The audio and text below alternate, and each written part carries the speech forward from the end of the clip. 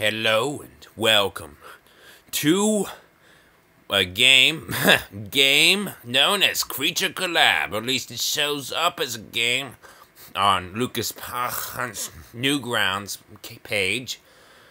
Of course it's not actually, it's a Creature Collab, but I'm going to play it anyway, at least look at it, because I've made it my goal to play every game Lucas Michaels has ever made, so let's do this. Play Creature Collab, Post-apocalyptic, authors, blah blah blah, Kajenks and some other people.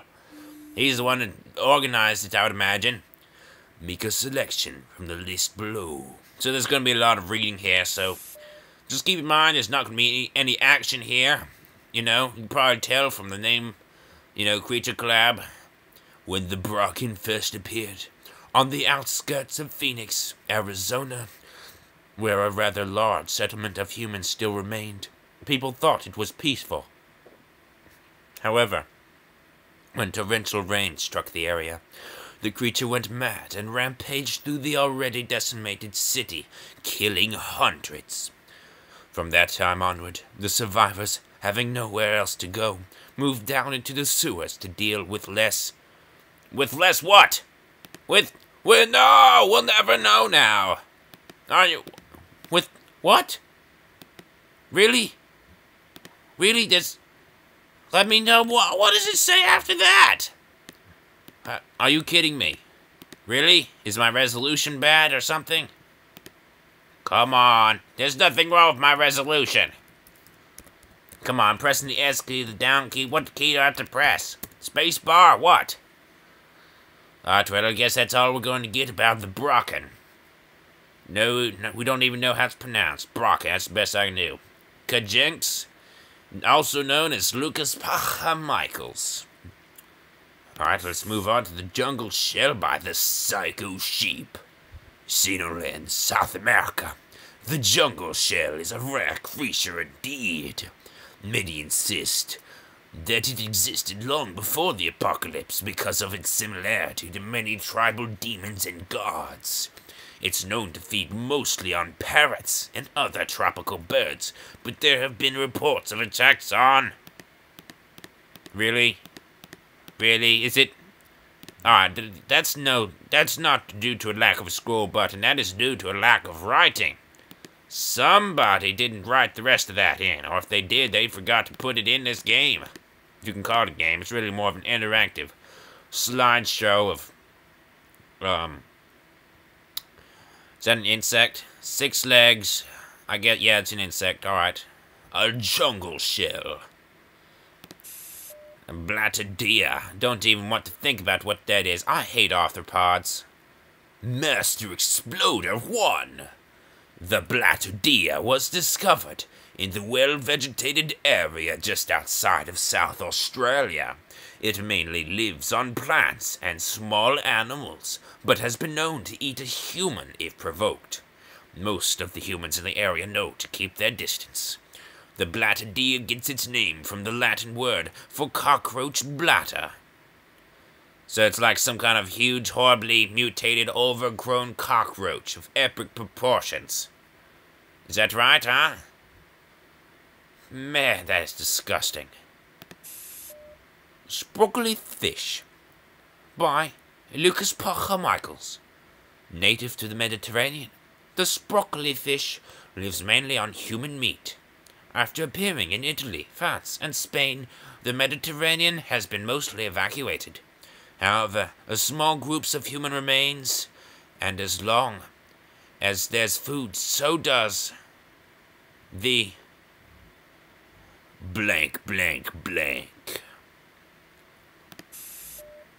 Dark bat. The Cyclops bat. Is that... I guess it's just one big eye, huh? And what are these? Legs? Antennas? By the almighty lemon. A creature said to be spawned from fear, the dark bat specializes in hunting. When it senses movement nearby, it lets out a piercing screech that immobilizes the prey, and then... Guruk. Wow. That's its tail, right? right? By elemental soldier. Garuk travel in nomadic tribes. Each tribe has a unique red mark somewhere on their bodies, and depending on the tribe's location, they have adapted to wear clothing. Yes, you could use some of that, I think. The tribes work in an organized manner, with each tribe member having a specific job. Garuk are well built, very fast, and can grow well over 20 feet tall, though the average is 8 feet. Known to enjoy killing humans, they are excellent hunters and have been spotted using tools such as pipes and chains. And whatever that and that is. Right. Warty. Oh my gosh. Ah, disgusting. Green, infected, multi-symbiotic creature of doom bringing. No limbs, no arms. Gosh. I skipped.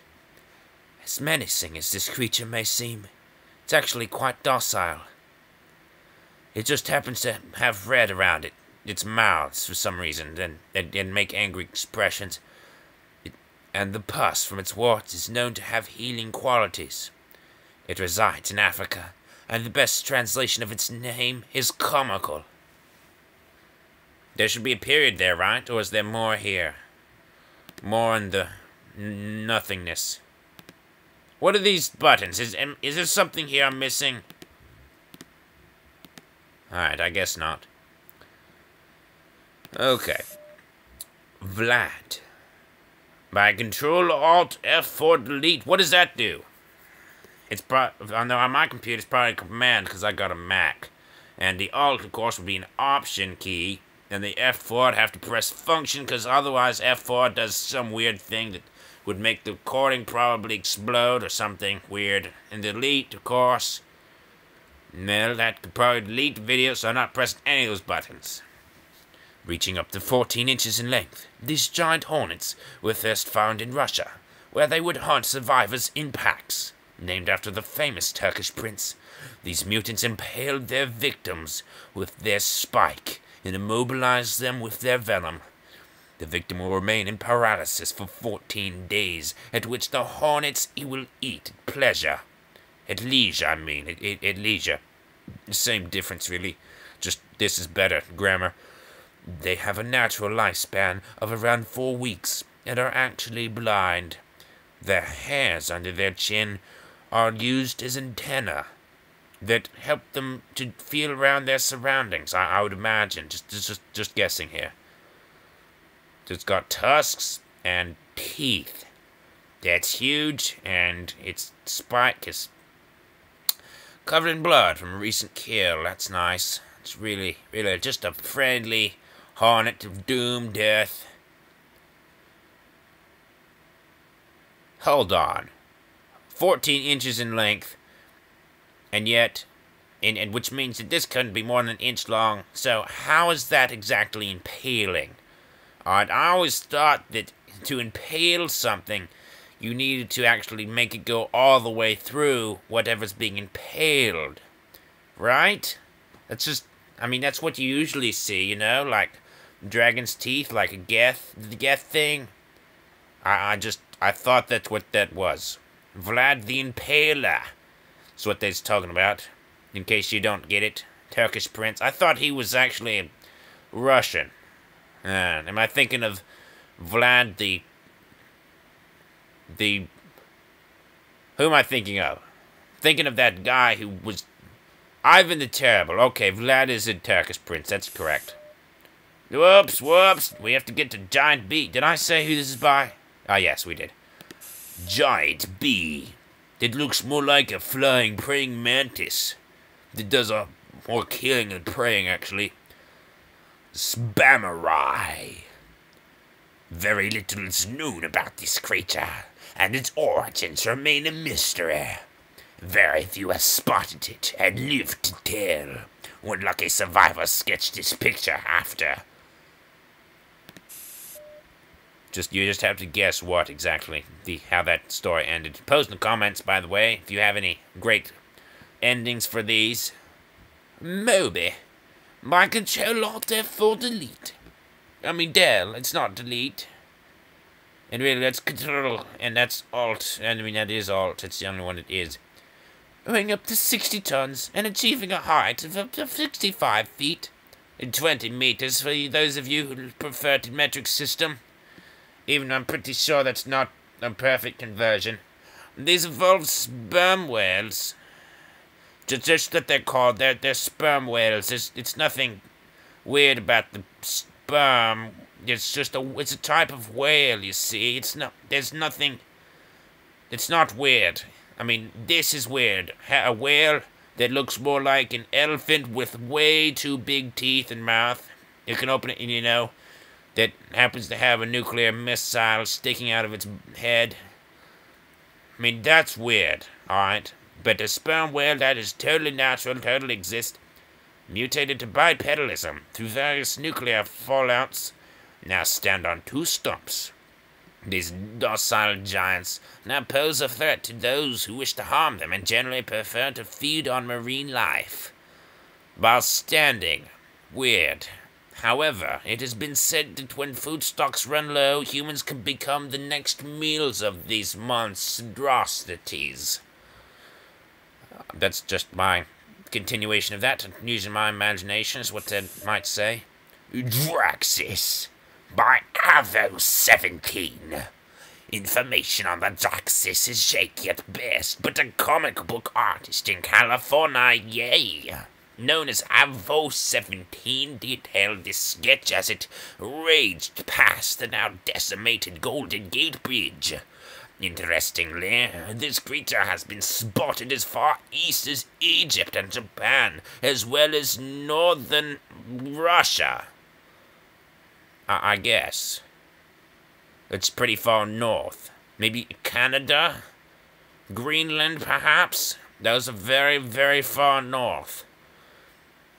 And that does look like a terrifying beast.